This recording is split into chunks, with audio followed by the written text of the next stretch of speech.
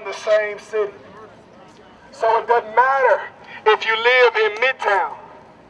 What happens in North Memphis should make you mad as well. I'm going to say that again. It doesn't matter that you live in Midtown. What happens in North Memphis should affect you as well. North Memphis, it doesn't matter that you got one of those big houses out there in North Memphis. When your brothers and sisters in South Haven are being mistreated, it affects you as well.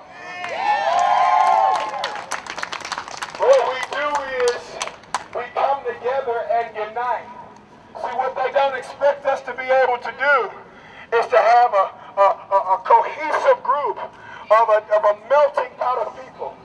Right now, there are all types of people out here. And I think what makes Memphis most beautiful is that when diversity strikes in a moment that the country is in uproar, you can always look for Memphis to have the answer. I'm going to say that again. I'm going to say it again. When adversity strikes,